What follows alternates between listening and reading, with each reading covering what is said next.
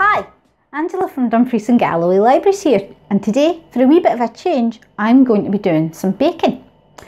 In the run-up to the Great British Bake Off final tonight, the Allysons from the archives did a wee bit of digging and discovered a fairly well-used copy of the Dumfriesshire Cookbook, 3rd edition, that was published in the 60s.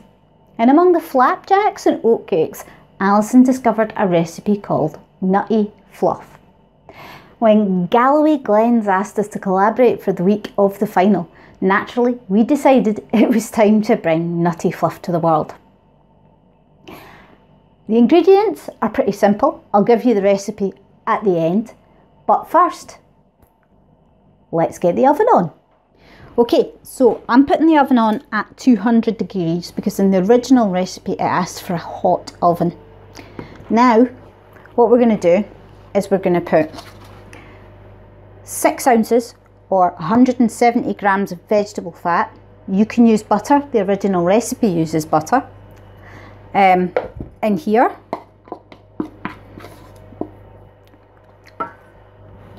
and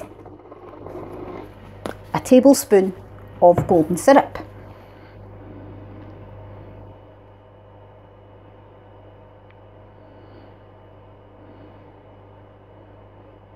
Now this will take a minute because it's golden syrup. There we go. This will also take a minute because it's golden syrup. And whilst I'm here, I'm going to put that on at a low heat just to get it started. Don't want it to cook too quick with golden syrup in it. Okay, let's melt that down.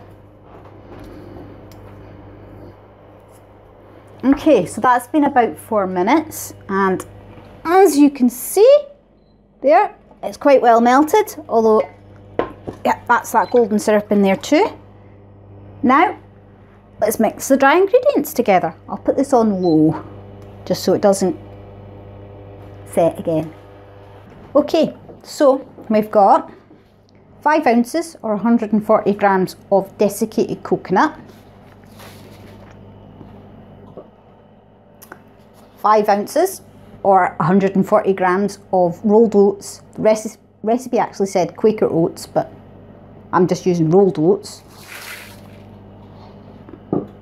And 5 ounces or 140 grams of caster sugar. Mix them together. Make sure they're quite well mixed together, I think.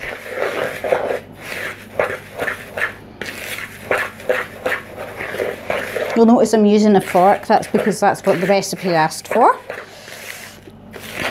And try and keep it as close as possible.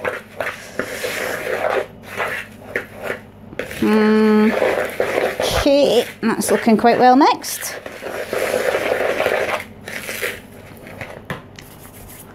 Let's get the melted stuff in. Okay, here we are. Get that fork out of the way. Actually, I'll make a wee well in the middle. There we go. And pour this stuff in. Make sure we got all of that syrup in there. Pop that back out the way. And we'll mix these together.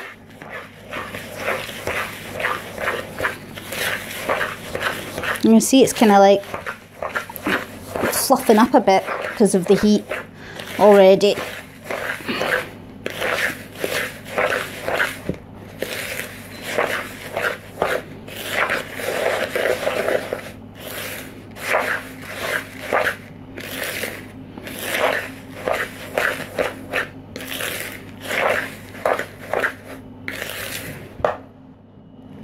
Move these out the way a bit.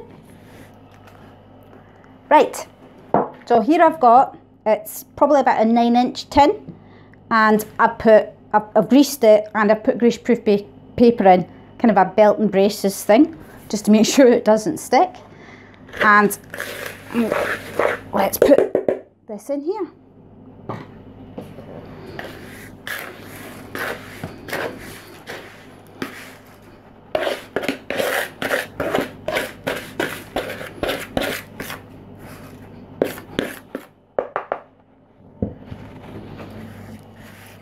and I'm going to squish it down with this flat plastic thing.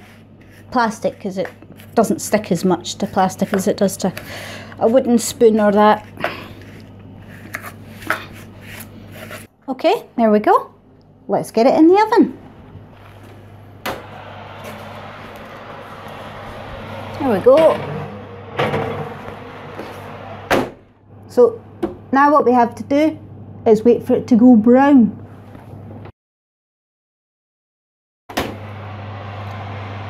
Okay, I'm going to call that brown. Now I'll just show you.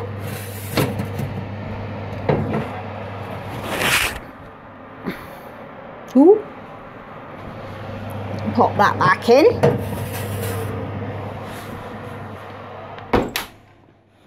And now we're going to turn it down to 150 and cook it for a bit longer.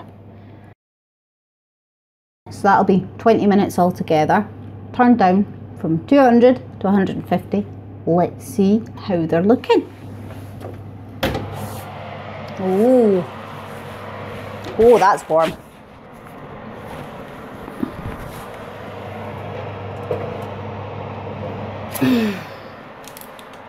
Yeah, I think that's looking pretty good.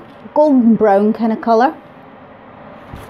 Not bad. Now, I'll put it here and I'm going to leave it to cool for a wee bit before I cut it. So I've left it for about 10 minutes to cool and I'm going to cut it into probably nice long fingers.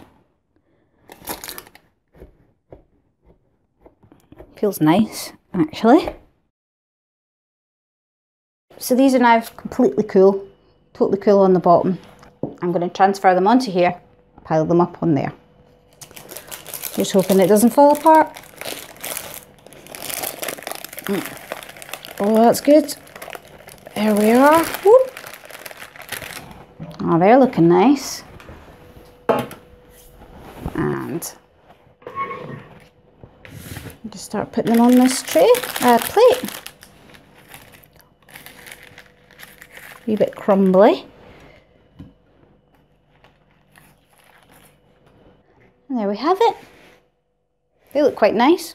Maybe a wee bit crumbly, but let's see what it tastes like, eh?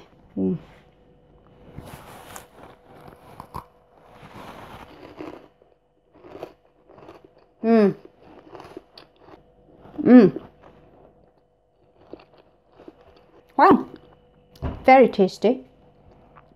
Here comes the recipe. Pause it to have a proper look. Thanks for watching.